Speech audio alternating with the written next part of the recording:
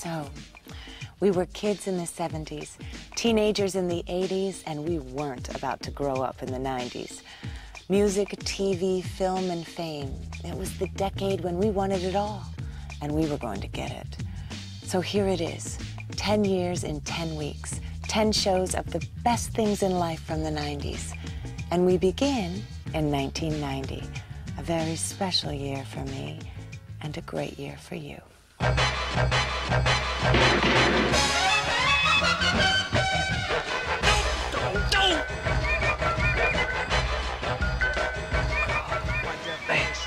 My definition. Magic. My definition is this. My definition. My definition. Expressed. My definition is this. My definition. Embodied. My definition is this. My definition. In 1990, I starred in the most talked about TV show of the year. There was a log and a lady, cherry pie, and a damn fine cup of coffee. Oh, and a dancing dwarf that talked backwards. My role called for blue lips and no clothes. But I was wrapped in plastic. Welcome to Twin Peaks.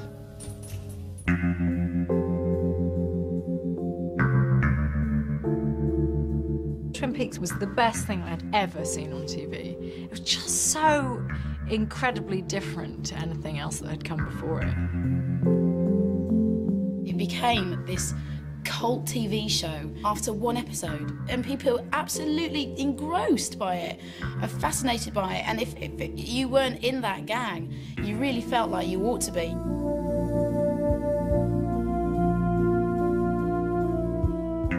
It was the perversion of suburbia, normality gone sour. I was addicted to it. You knew that there was spooky business afoot because the music was just so darn scary. I mean, everybody thought they knew what was going on. It's kind of like sex when you're 12, you know? You pretty much have an idea, vague idea, but then when it comes down to it, you know, it was a lot more involved than you thought it was. I remember thinking, I'd like to do something truly subversive. I felt I wanted to go back to a kind of Peyton Place, 50s style, simple small-town values with, you know, a seamy underbelly. The initial response was totally unexpected. It landed like a hydrogen bomb on pop culture in America. It was like being strapped to the tip of a rocket. It was such a success from right out of the gate. It seemed to really spark conversation. I was never like the biggest David Lynch fan, so when it first came on, I thought, oh, it's going to be a load of hype. But I really liked it. You know, all sort of strange, quite atmospheric. I thought it was brilliant. I can't for the life of me remember what happened. Morning, Pete. Harry. She's dead. Wrapped in plastic. Laura, what's her name? Laura got killed. Is it who killed Laura Palmer? Was that her name?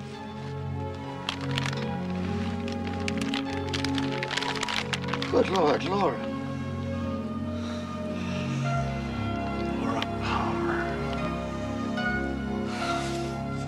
David Lynch asked me how I would feel about being the corpse, put in freezing cold water and wrapped in plastic. I was actually thrilled because I had absolutely no experience whatsoever in film. So to be able to just lay there as a dead person was the best education I could have gotten. I felt like a silent sponge, just soaking it all up.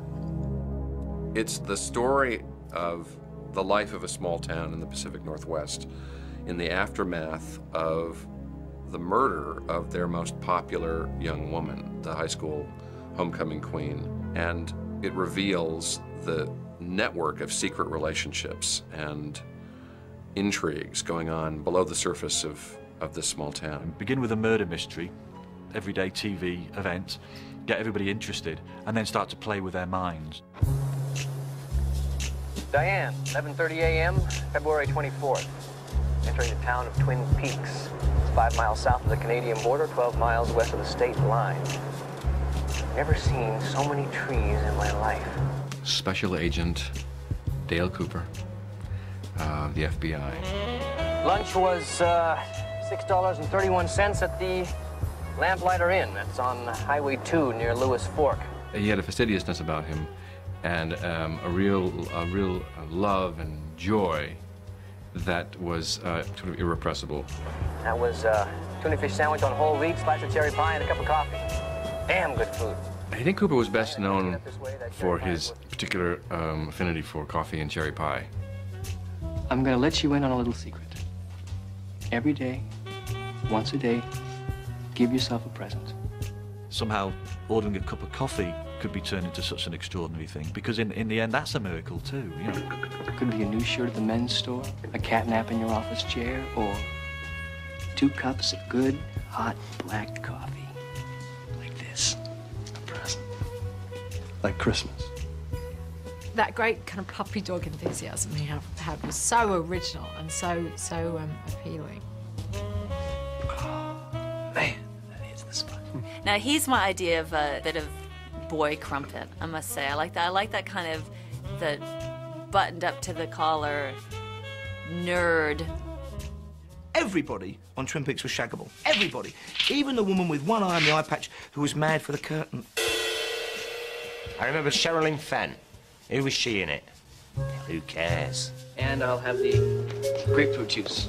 Just as long as those grapefruits are freshly squeezed. Audrey Horne. My name's Audrey Horne.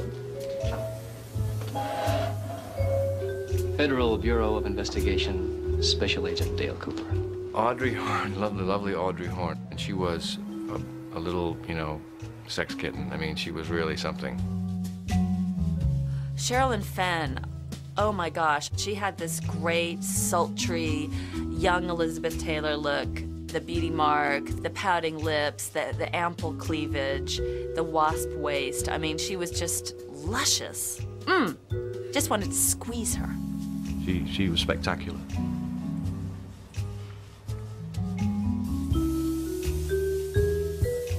Well, we wanted Audrey to look like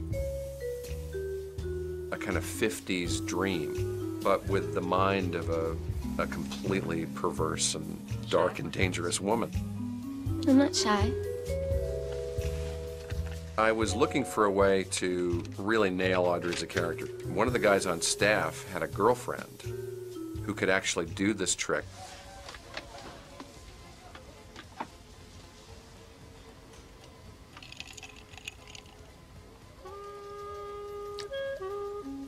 Can she touch her nose with her tongue?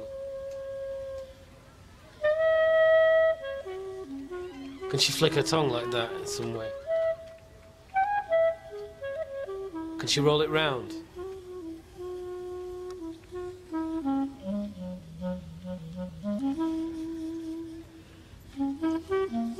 You mean she tied a cherry stalk into a knot? Yes.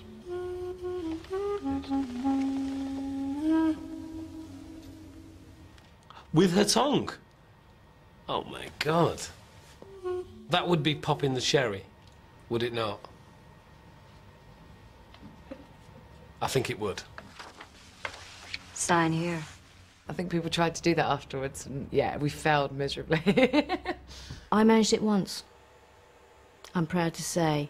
And any suggestions that I tied it before I put it into my mouth will be strongly refuted. Who's the lady with the log?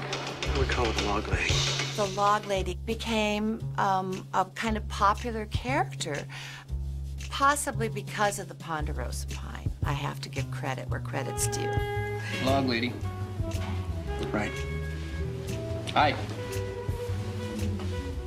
So suddenly, you're in a world where a woman has a pet log. Don't laugh, because it's not funny. Can I ask her about her log? Many have. Oh my gosh, the log lady! The way she cuddled that piece of bark. Reminds me of my mother. Yeah. For your information, I heard you speaking about Laura Palmer. Yes. One day, my log will have something to say about this. You could see the log lady going on to be in Dallas or Dynasty, or going into the, the Bold and the Beautiful. We used to say that the log and I never flew on the same plane, but in fact we did. Flight attendants would say, "Oh, excuse me, are you the..." And I'd say, "Yes, I am, and guess who's up above us?" They'd go, "Oh my God, can we see the log?" It means a lot to people. Cooper's dreams were some of the most interesting and unusual sequences that have really ever been seen on television.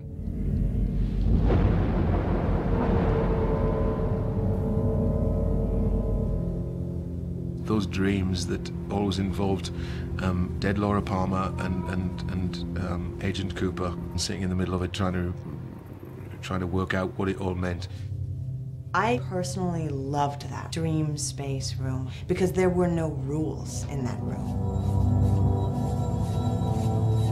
The show was so demanding, story-wise, that occasionally we'd end up with a loose thread in the middle of filming that no one could remember what it had to do with anything. We ran into these weird little cul-de-sacs.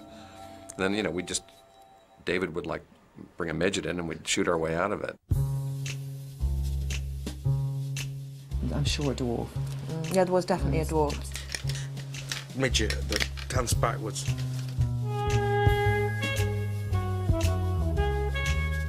Yeah.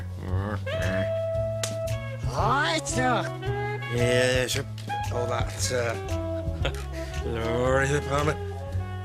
Jeg føler jeg når some arms, my arms went back. And that would carry on for about half an hour. So by the end of it, literally you would feel as if your mind had been melted, and you were no nearer finding out who had done it. Everyone thought that we knew who had killed Laura, but we didn't know. Even I didn't know until the very end. There were many possibilities of who it could have been. Who did it in the end? Her father. Leland Palmer killed Laura, but the manifestation of Leland's dark half was Bob.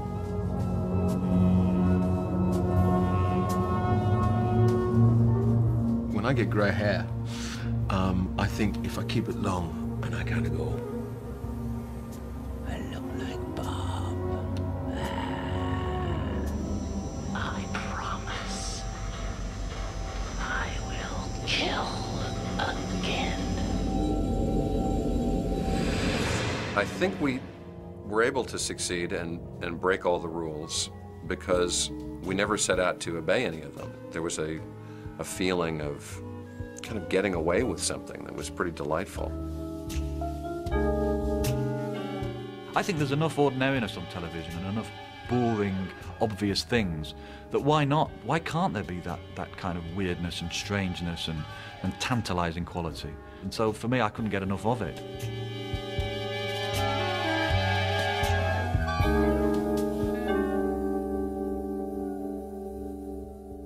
Hip-hop had always been serious business.